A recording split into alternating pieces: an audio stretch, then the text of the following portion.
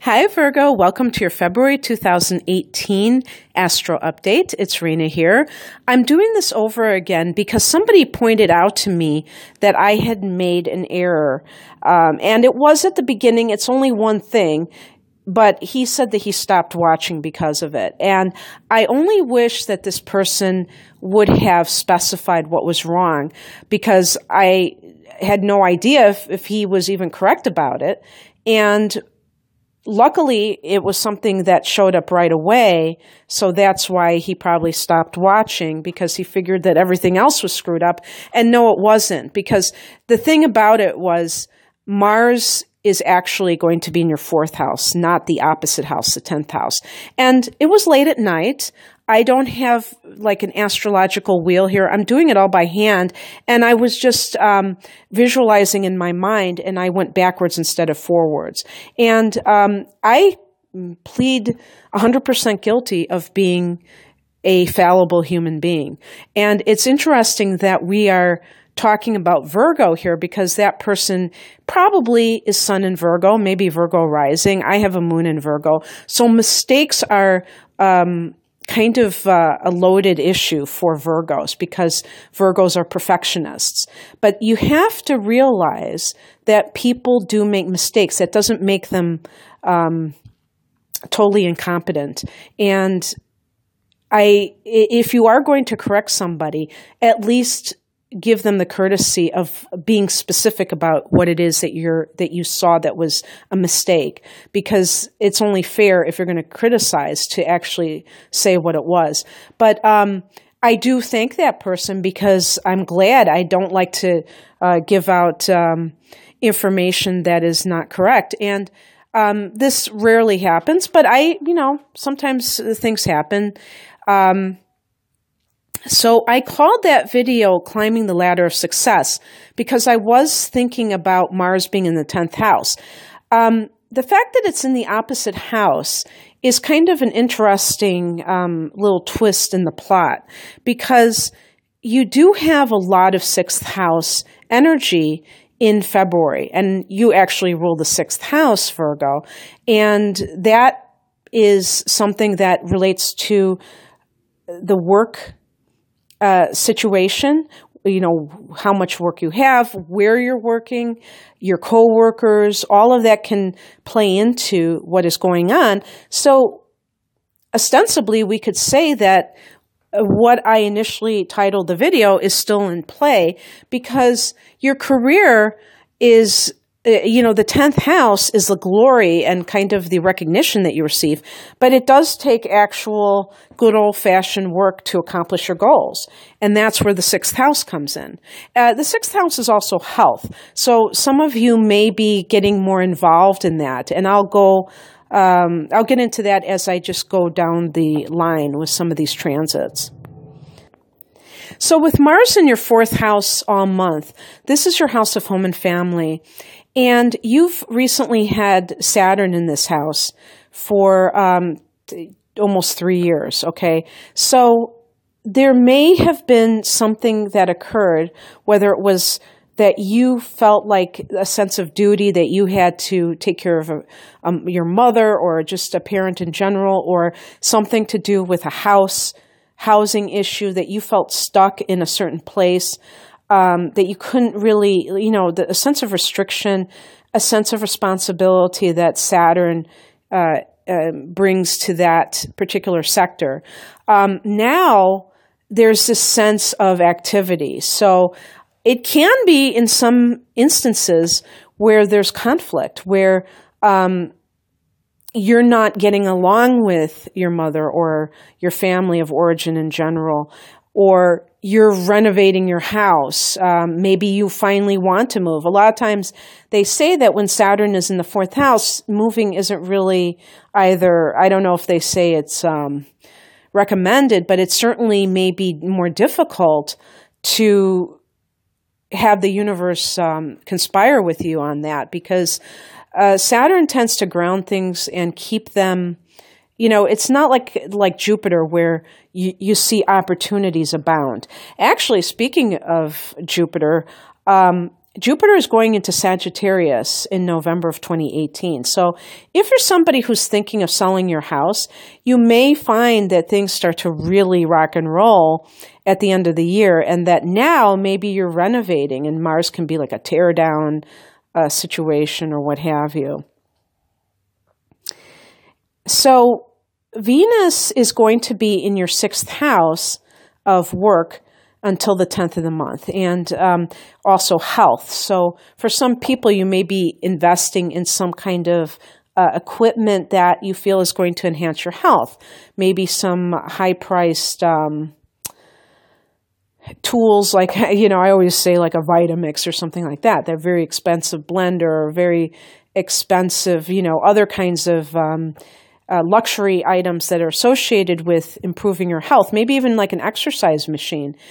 But Venus in the 6th house can also indicate a sense of harmony in the workplace. Maybe you're even moving to a different office where it has a better view. It's just you don't have to deal with the same people that rub you the wrong way, whatever. And then on the 10th, it goes into your 7th house, which is the house of partnership.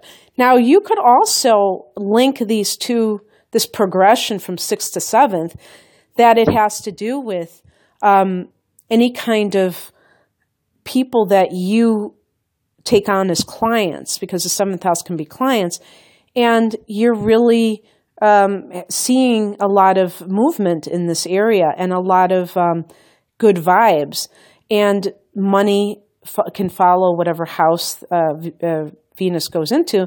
So in that 7th house, we could be talking about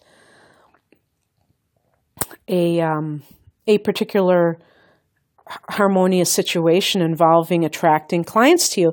And people who are your potential clients, they see you in a very positive way as well. So on the 15th, you have a new moon in the form of a solar eclipse in Aquarius, that 6th house again. So new beginnings. And you can look for these beginnings to manifest for months to come. It's not just on this date. Coming into February, there is that total lunar, blood moon, supermoon, blue moon, lunar eclipse, which is a very powerful full moon in your 12th house. And Virgo, this is your opposite house.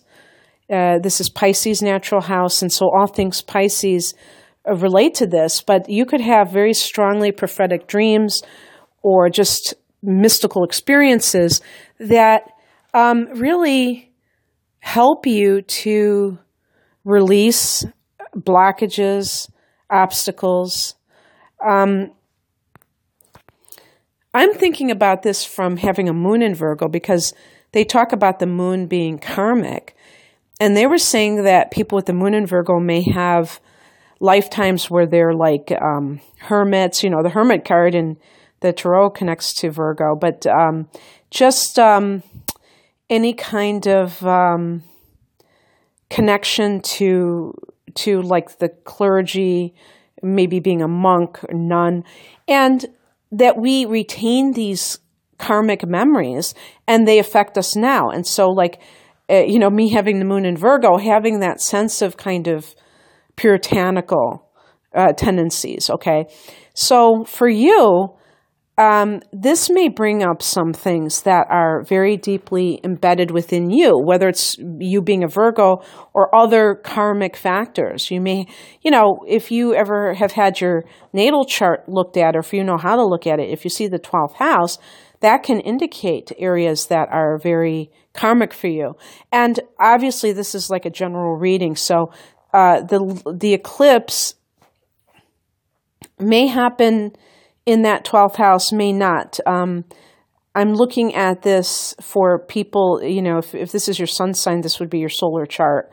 And even that, it may not fall in that sector, because it's 11 degrees of Leo where this eclipse is occurring. But just to keep it simple, I just make it a generalized thing. And so just be aware. Not just on the 31st of January, if you're watching before then, but just in February. What kind of memories come up for you? Do you have these unusual deja vu experiences or just dreams that are very vivid, that seem like they are hinting at a past life? Because that can help you. The 12th house is the house of addictions, the house of self-undoing, other things that we do that trip us up. And this may illuminate that for you. That's kind of where I'm going with that. But so then you have that solar eclipse after that lunar eclipse on the 15th. You have the solar eclipse. Then a couple of days after that, Mercury goes from that 6th to 7th house. So you could be talking to people now. The 7th house is the house of committed partnerships. So, it's possible that some of you have had an affair with somebody in the workplace, and you're trying to work it out with your marriage partner. Maybe you are getting into that harmony when Venus goes into your 7th house on the 10th, and then Mercury is there on the 17th. You're talking it out. You're it kind of wanting to get back with your significant other. Maybe you had some kind of a falling out with your marriage partner or significant other, and it led you to stray from the relationship, and now you realize that wasn't the answer and you wanted to get back together. And then sure enough, the sun goes into the 7th house on the 18th, a very healing energy, and can further enhance any kind of commitment that you have to a committed partner, or one that was supposed to be a committed partner and you're trying to get back into that. Okay, Virgo, so there's my redoing of your February 2018 astrological reading. If you'd like a private reading, please click on the link below. My website is rainamoonastrology.com. Take care of yourselves. Bye.